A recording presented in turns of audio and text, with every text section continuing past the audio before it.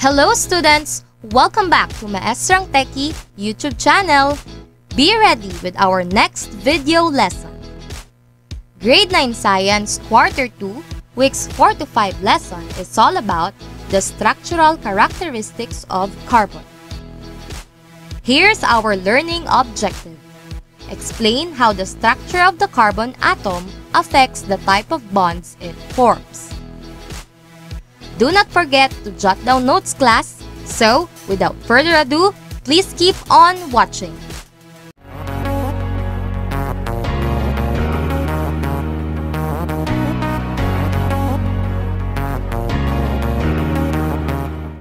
Have you ever wondered why soda in can pops when opened? It is because of carbon dioxide. Carbon dioxide, also known as CO2, is commonly used in soda. It gives soda carbonation. When a soda is canned before it's sealed, the space at the top is filled with carbon dioxide. This can is pressed, which causes the carbon dioxide to dissolve in the soda. When the can is opened, the pressure is released, causing the dissolved carbon dioxide to leave solution, creating bubbles. Today, let us talk about carbon. At home, there are a lot of things made from carbon that you are unaware of. Examples are battery, charcoal, and even the precious diamond, and many more. They all have one in common. That is carbon. Let us have some fun fact. True or false? Carbon is one of the most abundant elements in the universe. That is true. It is one of the most abundant elements in the universe. Amazing trivia. Now, let us have the properties of carbon. Carbon's symbol is C. It belongs to the non-metal group of elements. Its atomic number is 6, which also means that it has 6 electrons and protons. The atomic weight of carbon is 12.01 grams. Its electron configuration is 1s2, 2s2, 2p2. Shown is the Lewis dot structure of carbon. As you can see, it has 4 valence electrons. A carbon atom is considered to be special and unique because it can bond with other carbon atoms to an almost unlimited degree. As a group 4 element, carbon has an exceptional versatility when it comes to bonding. So, let us move on to some compounds that carbon can form. Carbon forms many organic compounds with many atoms such as hydrogen, nitrogen, oxygen, as well as the halogen elements. Carbon is a very cool atom. It is so important because its atomic structure gives its bonding properties that are unique among elements. Each carbon molecule has 4 unpaired electrons in its outer energy shell. Therefore, carbon atoms can form covalent bonds with up to 4 other atoms. Carbon-based molecules have 3 fundamental structures, namely straight chains, rings, and branched chains. Carbon has a few unique bonding properties, the most important of which is its ability to form long chains of carbon. Carbon-carbon bonds are extremely strong. This allows carbon to make up many of the basic building blocks of life, such as fats and sugars. Also, because carbon makes 4 bonds, it is able to exist in many different forms called isomers. No other element naturally does this as much as carbon. That is why carbon is a very cool element. Now let us proceed to bonding of carbon with itself. Allotropy. Allotropy is a behavior exhibited by a certain chemical element.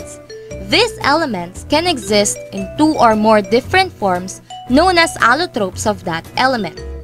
When an element exists in more than one crystalline form, those forms are called allotropes. In each different allotrope, the element's atoms are bonded together in a different manner. Allotropes are different structural modifications of an element. Carbon is an element that exhibits allotropy. Take a look of the examples of allotropes.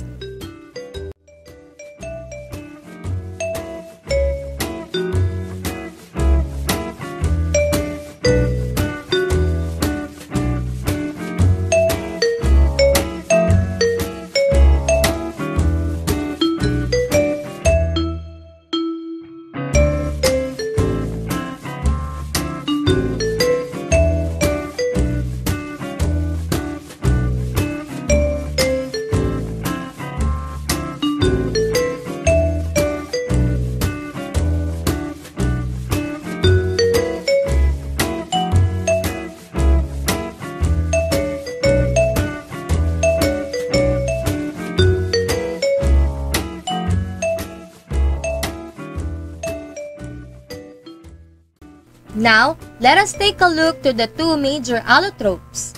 They are the diamond and the graphite. Using Venn diagram, let us compare their physical properties. Diamond is transparent and has no color, while graphite is opaque and black. Diamond is the hardest substance known to man, while graphite is soft and spongy in texture. Diamond cannot conduct electricity at all, while graphite is a very good conductor of electricity. Both diamond and graphite are solid and non-gaseous. Also, both of them are insoluble in water. Now, let us go back again to the Lewis dot structure of carbon. Carbon bonds with other atoms not by gaining nor losing, but by sharing its electrons. Remember that the valence electron of carbon is 4. And shown in your screen right now is the Lewis dot structure of carbon. If we are going to recall our previous lessons, atoms bond to become stable. According to the octet rule, atoms need to have 8 valence electrons to become stable. For the carbon to reach electronic stability, it must share 4 electrons from the other atoms.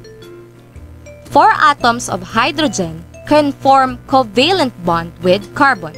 It is represented by a straight line connecting the atoms, which means shared pair of electrons. Carbon forms bonds with other atoms which may be single, double, and triple. Next, we have one of the most common organic compounds, and that is hydrocarbon. Hydrocarbon are organic compounds which contains carbon and hydrogen only. They are the main source of fuel for our industries. Hydrocarbon can be divided into two. They are the saturated and the unsaturated hydrocarbon.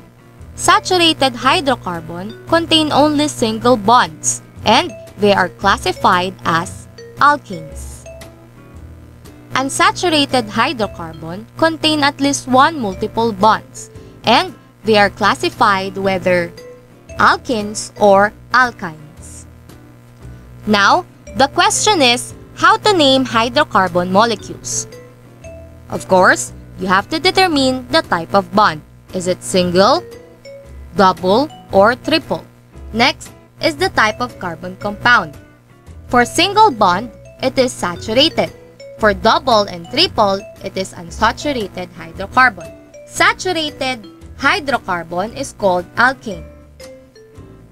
Unsaturated double bond is called alkene. Unsaturated triple bond is called alkyne. As you can see, their suffix changes. Ane for single, in for double, and ine for triple. We also take note the number of carbon atoms in naming. Then, look for its equivalent prefix. Meth for 1 carbon atom. atom, F for 2 carbon atoms, prop for 3 carbon atoms, and so on. Please take note of this, class. Now, let us have an example. There are 4 carbon atoms. This is the prefix. It is an alkane. Therefore, its carbon name will be butane. An alkene with 2 carbon atoms will be ethene. An alkyne with 3 carbon atoms will be propyne. As easy as that, class. Let us have the straight chain alkanes. Alkanes are saturated hydrocarbon that contains single bond. Our general formula is CnH2n plus 2, where n is the number of carbon atoms. Let's have an example. Let's say the value of n is 3, meaning there are 3 carbon atoms. Using the general formula, let us substitute the value of n. Then, multiply 2 and 3, it will become C3H6 plus 2. Add 6 and 2. Our molecular formula is C3H8. This is also called propane. Why? Because it has 3 carbons, so its prefix will be prop. It is an alkane or single bond, that is why the suffix is -ane.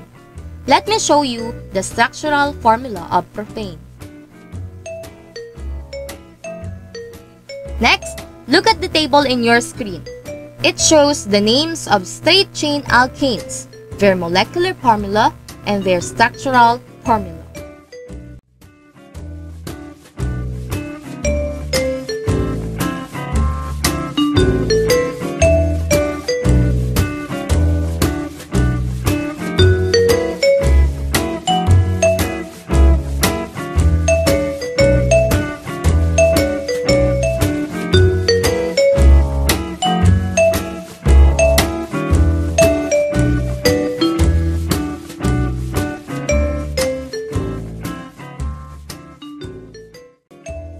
That is it for our lesson this week.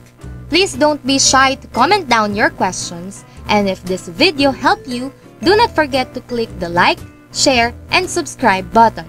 To keep you updated for future videos, turn on the bell button. Thank you so much for watching. See you on my next one. Bye!